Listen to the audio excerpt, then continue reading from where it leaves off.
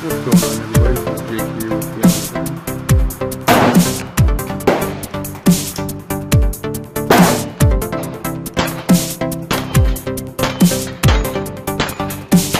Very minimal to no creep whatsoever.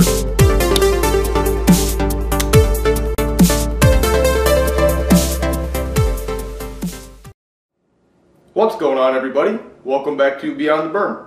Today, we're going to be going over the Nikon Prostaff 5 2.5 to 10 BDC Reticle optic.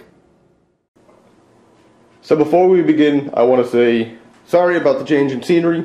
I'm having a couple of lighting issues in my normal filming area that I have to sort out. I haven't gotten around to it, so I'm making do with what I have.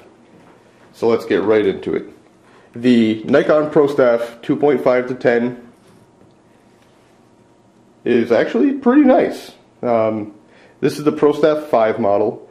It is pretty feature packed for what you're paying. I believe these hover right around $200, anywhere from $180 to $250, depending on when and where you get it. And you know, it's a pretty solid optic, and I'm going to go over why. Right out of the box, it comes with these normal elastic bungee style scope caps. Nothing fancy there. I really wish it had a set of actual flip caps, but at this price point you can't be expecting too much. I actually appreciate that they put the money into something else. I have this set up in a normal Leupold mount. Nothing crazy there. But I have to say, for the money, Nikon optics have been thoroughly impressing me. The glass clarity is really good for the money. Nikon, being a camera company, they make photographic lens. That's what they do. They're a glass company, essentially. So that all translates into very good clarity for the money. Now, I'm not saying that this by any means is Trijicon clear or Zeiss clear or anything along those lines, because frankly it's not. You are paying around $200, expect to get $200 to $300 optic clarity, and that's what you get.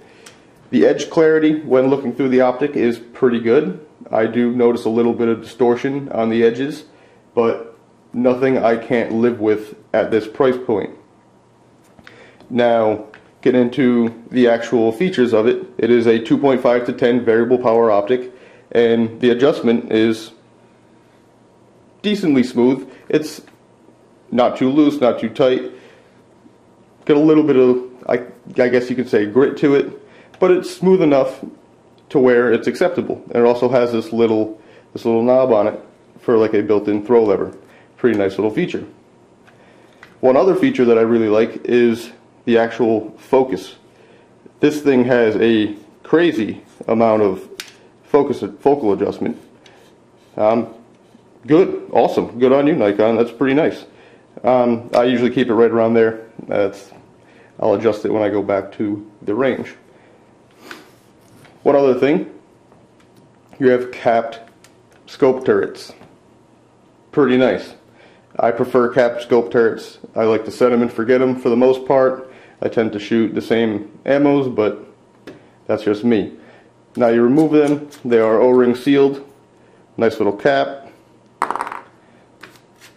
And you will find quarter MOA adjustments. Pretty nice. The actual clicks are perfectly positive. I have no gripes on that whatsoever.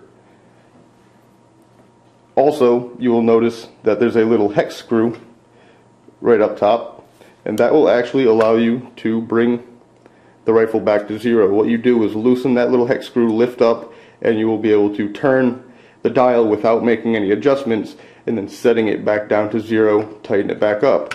So if you ever do make any adjustments, oh no, nope, just look at that, bring it right back to zero. Done. Same thing goes for windage and elevation, both the same features. Now at this point I'm going to be rolling in the BDC Reticle. What it is essentially you have a crosshair with multiple circles that progress downward. It is not by any means a precision style reticle. I believe that this scope was designed to be a hunting style optic, and that's just what it does. It is perfect for putting it right on target and hitting vital areas. That's what the actual reticle seems like it would be good for. I was shooting at around 200 yards the other day, and you put the 200 yard zero, or 200 yard reticle I should say, on target, and boom, twangs the steel like it's nothing. Now, I didn't know exactly where it was hitting within that circle. I found that when I was shooting 55 grain, it was hitting towards the top of the circle. When I was shooting 77 grain, it was hitting more towards the bottom of the circle. So what I'm going to say is know your ammo and know where it's going to hit, and understand that certain bullets drop quicker than other bullets. 55 grain doesn't drop as quickly as heavier, slower bullets. But I will say, overall, for the money, the Nikon Prostaff 5 has been suiting this build pretty well. I've been able to obtain MOA accuracy regularly with this, and good ammo. Cheap ammo does not equate to good accuracy. Cheap parts don't typically equate to good accuracy, but Nikon has absolutely been doing a very fine job at producing decently priced optics for the money.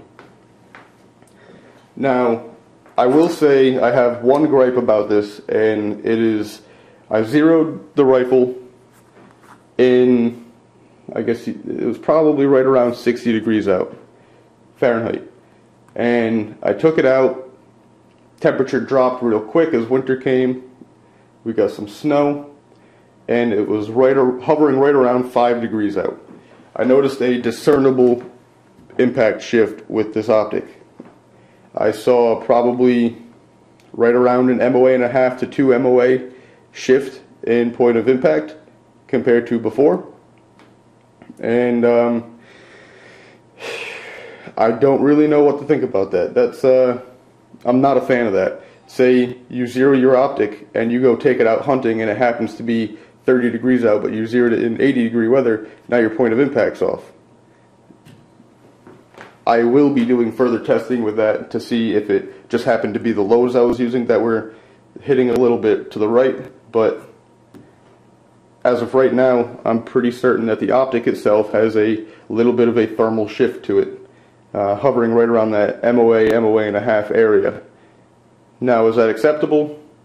Not particularly, but at this price point, what can you really expect? I don't expect this to be absolutely precise like a Swarovski or a high-end Trijicon or something along those lines. This is a $200 to $250 optic, and it's going to perform like one.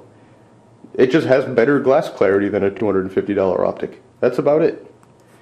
So, if you guys have any other questions, please feel free to ask. I still will recommend this optic for somebody that's looking just to go out and shoot some groups with it. That's really all I see this good for at this moment. I personally don't necessarily trust it to go out and go hunting with it because, you know, what if I go out in 80 degree weather? Is it going to shift the other way? Only time will tell with that one. I do plan on giving some updates, but that's all for today, guys.